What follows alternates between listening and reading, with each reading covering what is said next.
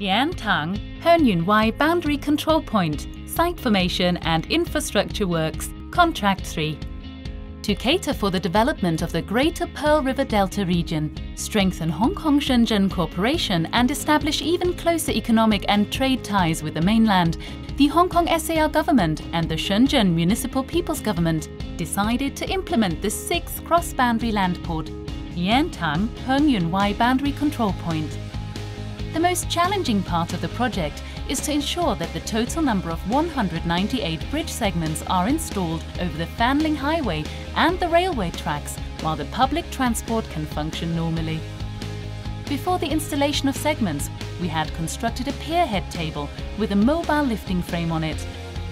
At night, when the last train leaves, the competent person, CP of MTR, will isolate electrical supply and wait for the possession to the tracks. Then the installation will begin. The technical principle of this project is overhead operation. As long as the lifting frame is moved to a proper position and the segments are hoisted to the designed level and location of which allow the segments to be merged via the lifting frame, they can be mounted overhead for installation.